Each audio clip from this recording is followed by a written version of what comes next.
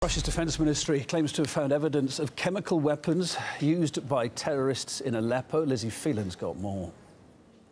The Russian Ministry of Defense, in a statement released today, have said that they've uncovered this new evidence of chemical weapons use from the 1,070 apartments area of South Aleppo, which, despite coming back under the control of pro-government forces, is still subjected to regular attack by rebel forces. Now, the Ministry of Defense have said that officers from the Russian Radiological, Chemical and Biological Defense Troops Scientific Center have collected 9 samples, including fragments from mines and soil from craters, which they say confirms that both white phosphorus and chlorine gas has been used in the weapons that rebels are using on their frequent attacks on civilian areas in the government-held western parts of the city. The Russian Ministry of Defense spokesman General Igor Konashenkov also complained that the Organization for the Prohibition of Chemical Weapons, or the OPCW, has so far offered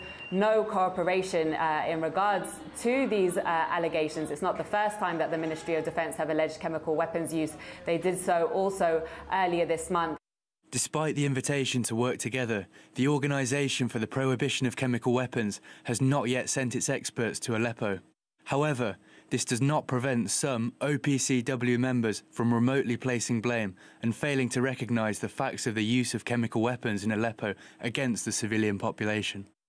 Now, both the government and the opposition for some time now have been trading accusations about chemical weapons use. When I was in the government-held West Aleppo in September, I met doctors from the public hospitals there who said that they'd received many cases of victims of rebel shelling who had displayed symptoms of having inhaled chlorine gas. But back to these allegations from the Ministry of Defense today, we will indeed be waiting to see if the OPCW indeed responds or reacts to this evidence that the Russian Ministry of Defense says that it has collected.